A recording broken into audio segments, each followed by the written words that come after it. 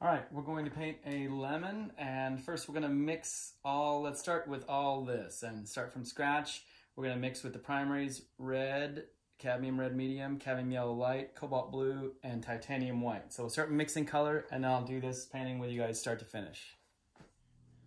All right, we're going to mix some color out of the primaries. So I have cobalt blue, cadmium red medium, cadmium yellow light, and we like cadmium yellow light because as cadmium goes from light to medium to deep, it doesn't get more white as it goes to light. It actually gets yellower. It gets more red as it goes from light to medium to deep.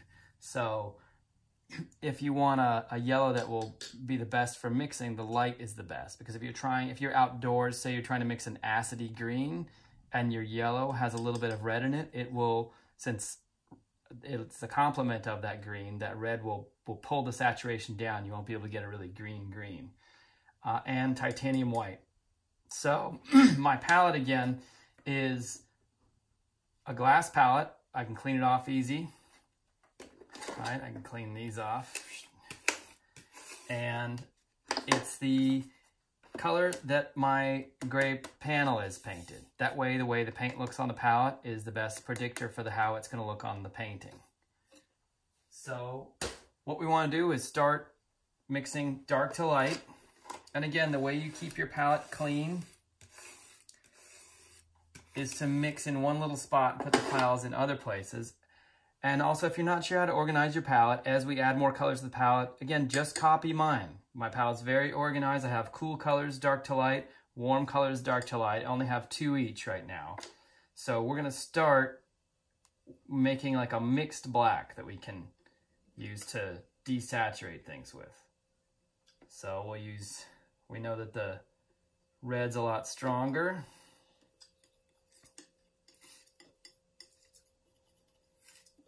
That's way too purple and red.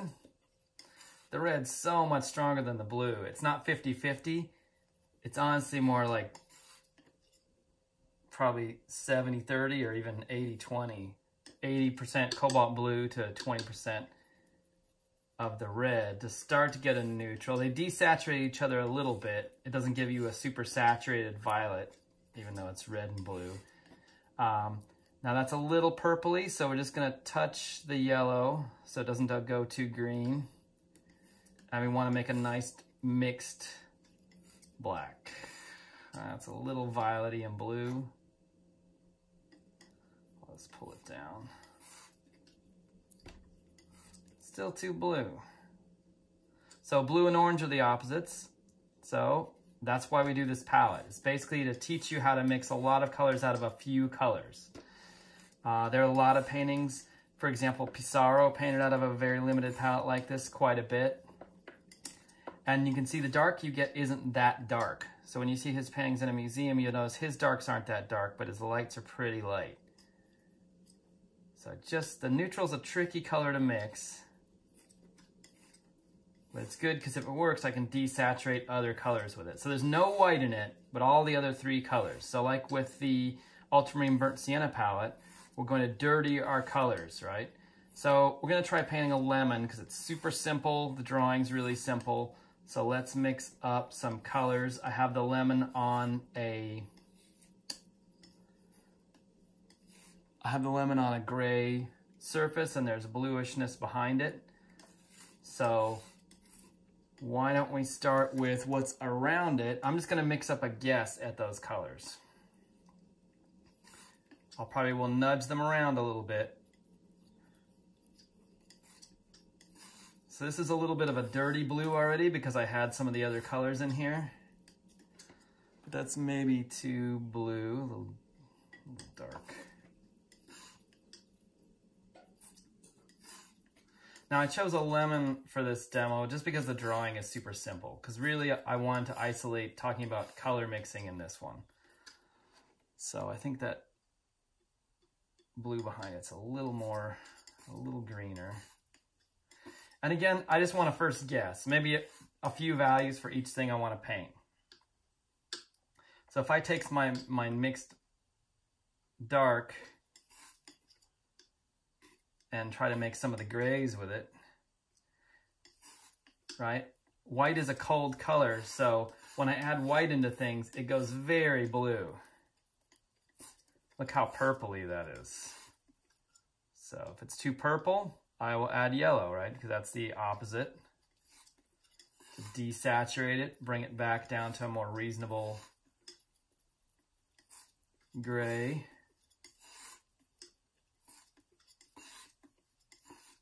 That's okay. Now my palette's getting a little messy. So in this case, I could scrape it off. If you have a wooden palette, you can just wipe it off with a rag or with a paper towel.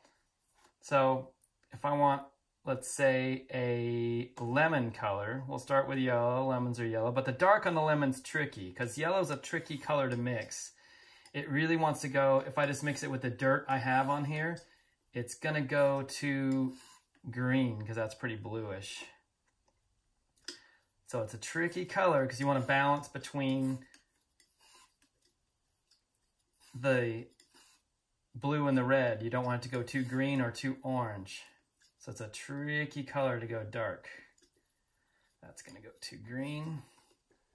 But my lemon actually has a little bit of green on it, so that might be okay.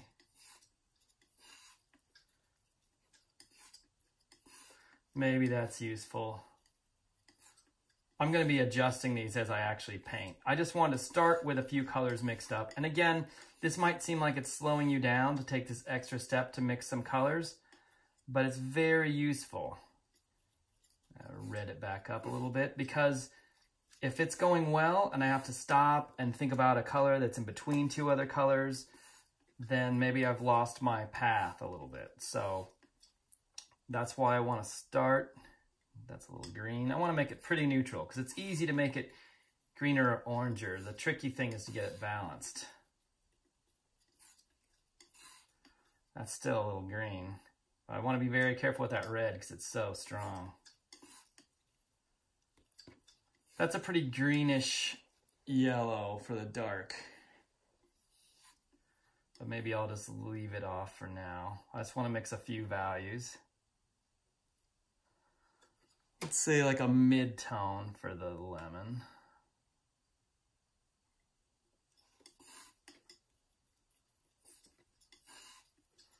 Maybe I can add a little bit of white in. Now as I add white, look how cold it goes. The white acts almost like a blue, which is why I have it over on the cold side. So if I'm coming up a little bit, that doesn't look like it's yellow enough. So we'll yellow it some. Now that we have a full palette, you really want to save your colors, right? I mean, save your saturation. Your extremes of saturation, like how yellow you can make something, how red you can make something, how blue you can make something, or orange, or whatever specific color, is like your extremes in value. Like here's my darkest dark and lightest light. If I was painting in monochrome, I'd be careful with that. Now that we're working with color, we also want to be careful with our saturation. So color has a point of incandescence, which is how red can you make something before it looks like a stoplight. That's as red as I can go, so I'm going to be very careful and save that. So if I'm painting something yellow, the same thing for the pure yellow. I want to keep my colors a little bit dirty so that my saturation will pop. I'll have that extreme of saturation when I need it, just like I would want to save that extreme of value for when I needed it. So I think that's looking okay for a mid-toned. Looks a little cool. That might be all right though. I think the ground it's on is a little cool. All right, let's try a lighter lemon color.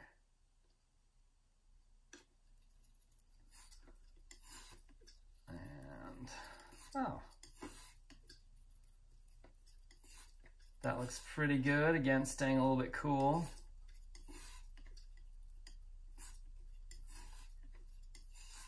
And let's think about a highlight color. If you were painting something monochromatic, the light source I have is a little warm, right? So if I want a highlight color, like the lemon's the very lightest, then maybe I want to warm this up a little bit. Maybe I want to have I wouldn't just want to use white for it. I want to take into account the color temperature of the light source. So if you're outside, the sun is a warm white, right? You can tell, as opposed to when you're indoors and it looks sort of bluish. Daylight is a little bit of a warm light in the very lightest part. Sunlight's a little bit warm. So if I want to highlight color that's a little warm, I'm going to start with the white and just add the red and yellow into it to warm it up a little bit. So that way I have a warm highlight, kind of like my light source. That's way too pink.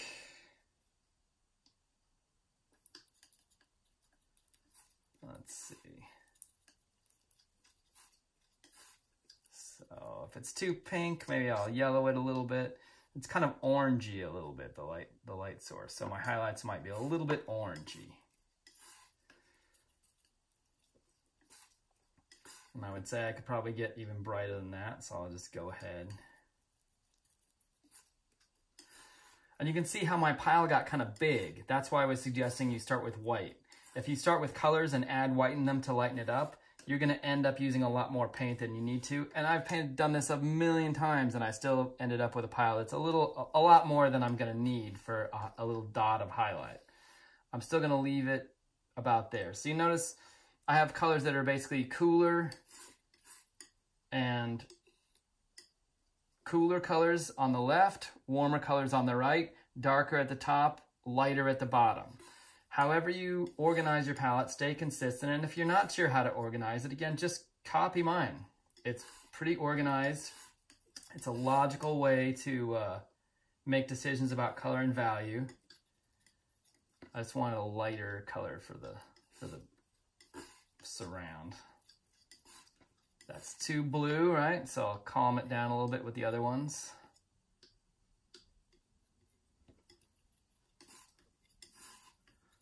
All right, I think I can paint the lemon with this. So let's go ahead and give it a try. Put this here. All right, so we're gonna paint a lemon. Now, I started with an exposure that's a little bit dark just to make it really clear where the highlight is on the lemon. So now we'll pull it back up and get started. And we're gonna start with our mixed dark, right? Maybe I'll warm it up a tiny bit. I want to start with a color without any black in it to make it easier to correct, right? And I chose a lemon because the drawing's super simple on it. It's almost hard to draw a lemon wrong, right? I just want to get our little lemon shape.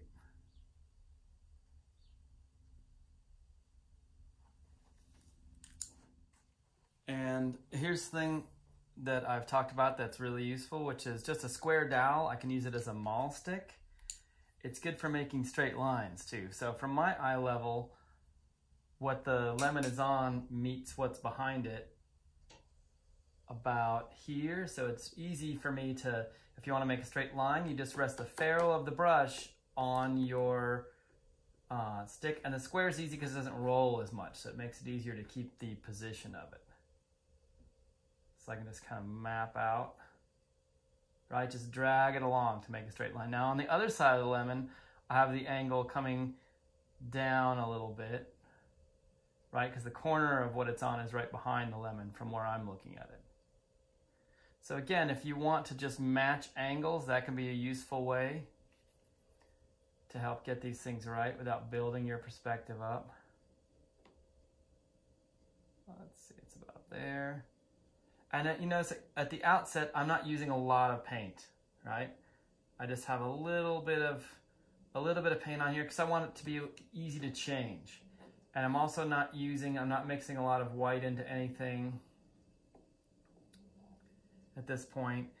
I want it to be easy to correct, right? If I make a mistake and I do something I don't want, I can just dip a little bit of paper towel in the solvent and wipe it off. It actually erases better than starting with pencil and erasing things off. So I want to start drawing things out with the brush. So I have a really simple composition, something easy to draw, because really this is primarily about helping you guys mix color. So I'm going to start with some of the where my darkest darks are. Really, they're right underneath.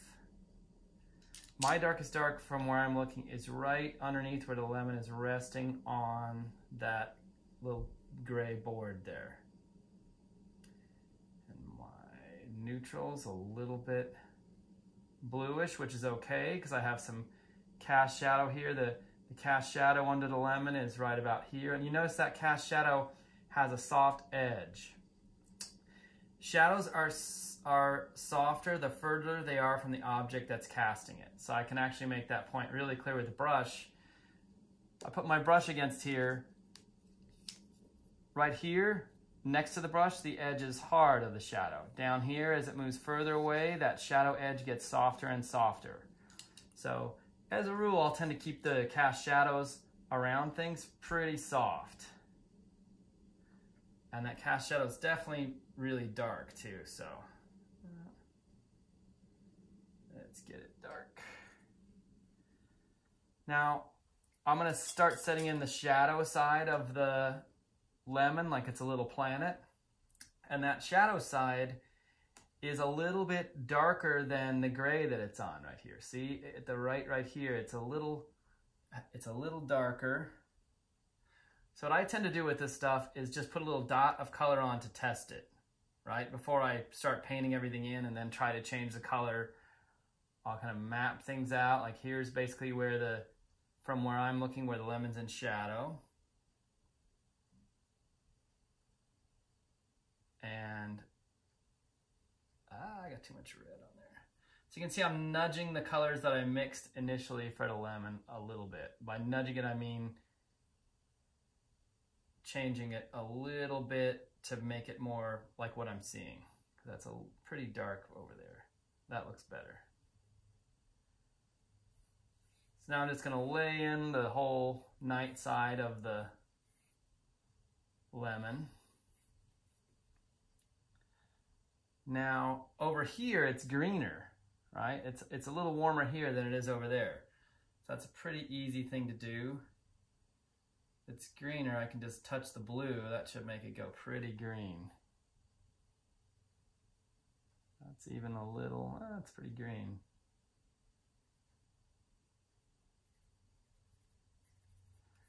Now, the great thing about oil paint is that it stays wet for a long time, and the frustrating thing about oil paint is that it stays wet for a long time. So I think it's a great thing because I can do things like soften, I can change this blue and kind of slowly make it go from cooler to warmer here. And I'm also starting with the shadows for that reason because it's still easier to fix. If all I have are the shadows, I don't have a lot of white in anything. If I wanted to nudge things, like fix my drawing, I can just erase it out with a little bit of paper towel. So now that I have a little bit of cast shadow and a little bit of the shadow on the lemon, I want to paint everything that's around it, right? Because painting is a relational art and things don't exist by themselves. They only exist by virtue of their relationship to other things. Meaning, in this case, the lemon is lighter than what's behind it and darker than what's behind it. And also the color I'm seeing is in relation to what the lemon is in front of and what's underneath it, what's all around it. The color doesn't exist by itself, or the value. So we don't ignore things in painting. We want to address everything.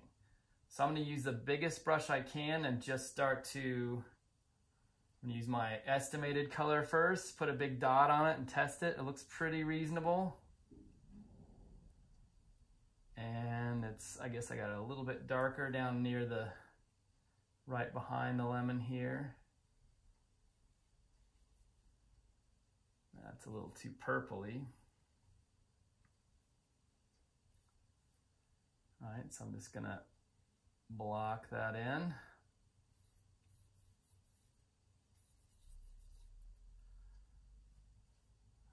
It's a little darker over here as well.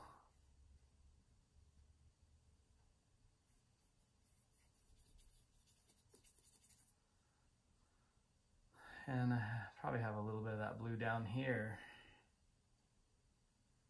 Let's use it more. That blue looks okay. So I'm just gonna, I can sort of fix my initial drawing. Initial drawing wasn't really that careful because I picked something pretty easy to draw, but I can kind kind of fix the contour of the lemon with a big brush and just pull into it a little bit. That way when I paint the light on the lemon later, the paint will be on top and the lemon's in front, right? I can work my edges kind of continually that way. Also, you notice I'm starting to try to vary my colors everywhere right out of the bat. Out of the gate, I guess, not out of the bat. So it's a little bit lighter up here. So I don't want to have any real flat color anywhere. So now I'm just smoothing it out so it sits behind. And again, my preferred term for the stuff around the lemon in this case is the surround, right? Just because it encourages an active relationship, because all these colors are really active. If I take a warmer color and put it by the lemon, you can see it gets a lot warmer. I don't want to move it. So now this gray is kind of close. It's actually not that close. It's a little cooler than what I have on my palette. So I don't know how useful this gray I mixed up will be. Let's see. That's too blue. So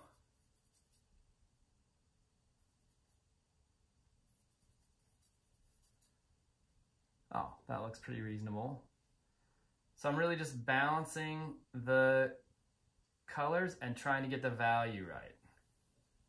Now, just like with the cloth hanging behind the lemon, this that it's sitting on, if I make it all the same color, it's gonna look like this. It's gonna remain flat and be hard to tell whether it's just facing you or whether it's something in space. If I look carefully at this, it's lighter here than it is here. So maybe I start back here and test my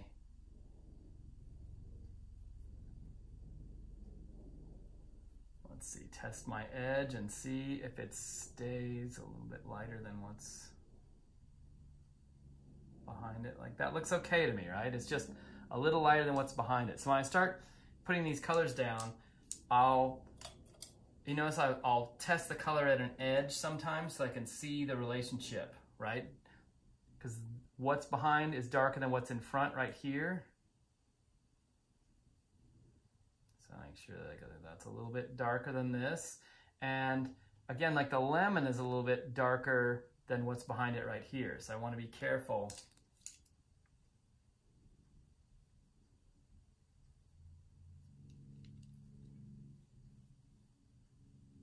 not to go darker than this, the dark part of the lemon, on the little board that the lemon is sitting on. So I'm going to come up to my shadow edge.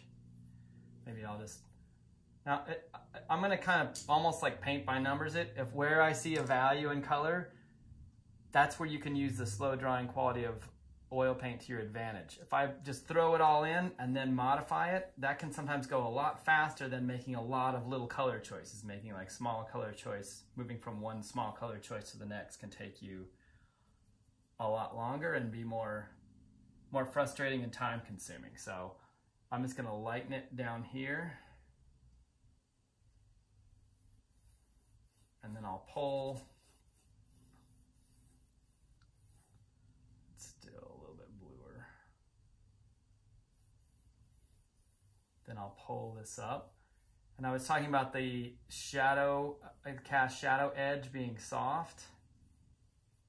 It's also bluer, right? It's taking on a lot of that color that's behind it. So maybe I need a softer, a smaller brush. I can start working that shadow edge up.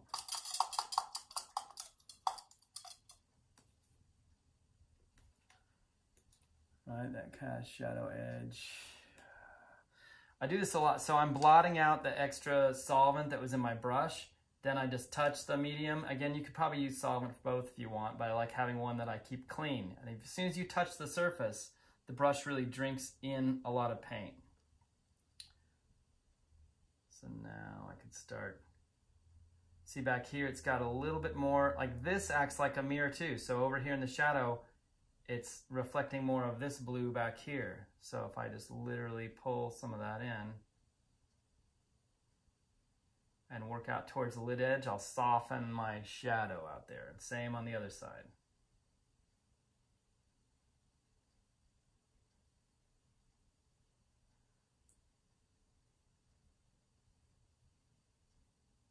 Now I can soften the outside edge of that cast shadow. Right? If you have a hard shadow edge, sometimes it can look like a separate object. And I've got a little bit of sloppiness back here. Just try and reiterate this. This is a little lighter here.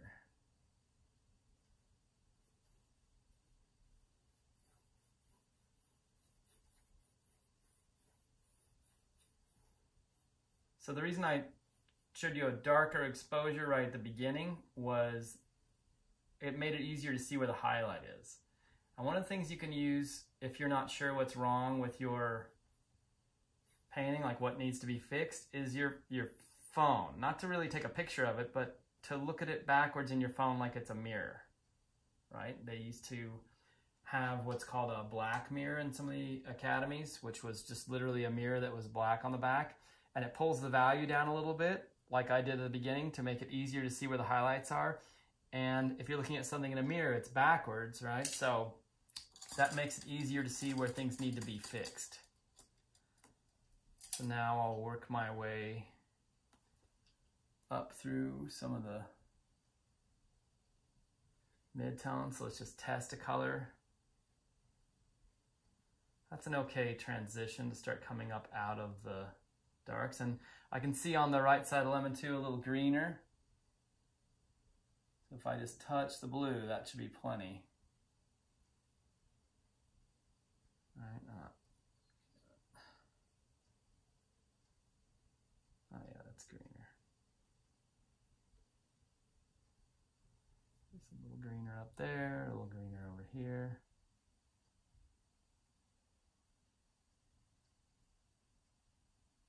Now down here, it looks like it's floating a little bit all of a sudden. That's because I don't really have the lemon sitting on, you can see it has like reflected shadow at the very bottom. So the lemon is the very darkest at the bottom. So maybe I'll get some of our darkest dark in with some of that darker lemon and try and go darker down right here where it's touching to ground it out a little bit.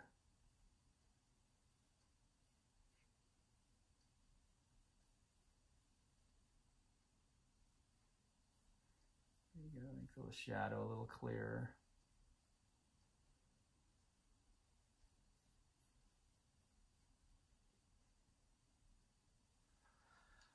Now I'm starting to get to come up closer to the lights. So I just want to test what I had for lit value. That looks pretty reasonable. So I'm just going to lay that in and then I'll nudge it around. So this edge up here looks like it could use a little bit of fixing too. So even though the lemon's pretty simple shape, I don't want to just disregard the drawing. I want to see if I can get a little closer each time I touch it. All right, just pull that down a little bit.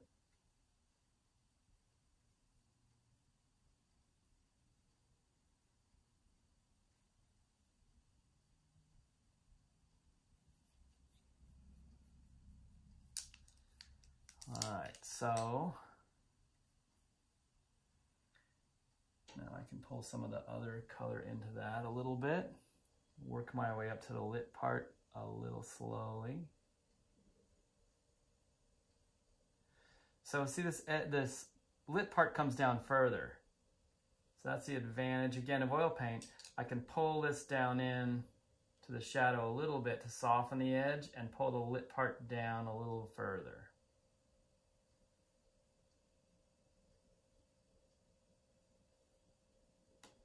They want a little cooler over here.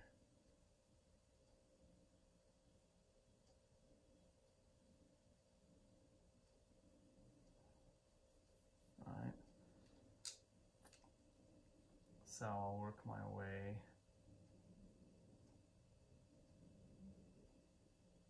around these edges.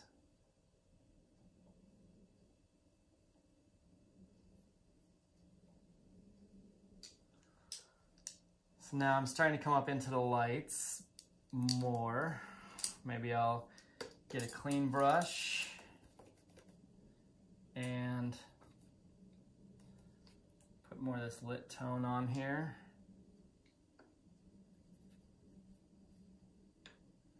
Now I should have maybe saved a little bit of where it's in the highlight color. Maybe I'll just thin it out a little bit, make it easier. Whoops, I pulled it all the way up.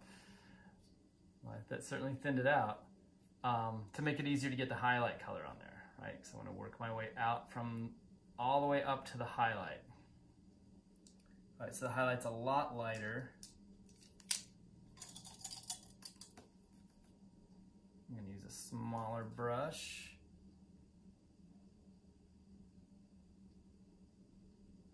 Let's see, let me just test it. Now the lemon does have a little texture on it. I guess I could use a finer, like a round brush like this to work my way up into the highlights and get some of the texture of the lemon. But really for this demonstration, what I want to do is show you a setup and how I mix the color and how I was setting up the whole painting and looking at the light overall, right? Because really light is the real subject matter for this. That's why I spent some time on the palette and why I'm being very careful about where the lights and darks are and their relationship to each other. All right, so I want to build up into the lights. Some of these next to light lights are pretty bright and a little bit of temperature variation on them. It's greener in some parts, like over here, a little greener. So now I'm starting to get to where I want to start kind of fussing with things, so I probably will leave off in a minute because this is really the foundation for what I'm going to work on from now on, right? I just wanted to get it set up and show you, and we're working my way all the way up to where the highlights are on the lemon, like right up there. And you notice when you get to the highlights too, the first time you touch the painting, it's all of what you have on the brush. Each time you touch it after that, it pulls up a little bit more of what's underneath if you're working wet into wet like this. So if you really want to be decisive about those highlights at the end, you kind of have to put them on and leave it alone and not try to go back and fuss with it, because that will continue to pull up more of what's underneath into the paint. And this is a little warmer over here. All right, so now I'm getting pretty fussy, so we'll leave off at that. So I hope that's helpful. Basic setup, color mixing, and really paying attention to the light and the relationship of values, especially where things are touching, where things are darker than what's behind them or where things are lighter than what's behind them.